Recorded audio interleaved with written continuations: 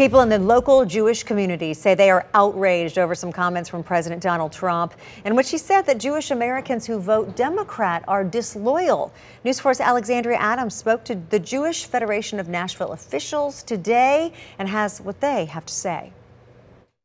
They say they've had concerns for quite a while with elected officials' use of language and their rhetoric. And then you have this hashtag disloyal to Trump going around on social media today, creating quite a buzz. It was just yesterday when President Trump spoke to reporters about two Democratic congresswomen who were barred from entering Israel over their involvement in the movement to end international support for the country because of its policies towards Palestinians.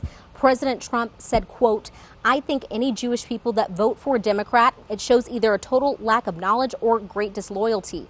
I spoke with the Jewish Federation of Nashville about their concerns with the president's comment. Our concern is just anything that would cause Jews to be in opposition to each other. I think our primary concern is just that Jews have the freedom of thought and freedom to hold their own opinions, and that we not engage in anything that would have Jews attacking each other. We will continue to do the work of fighting against anti-Semitism in whatever form it comes.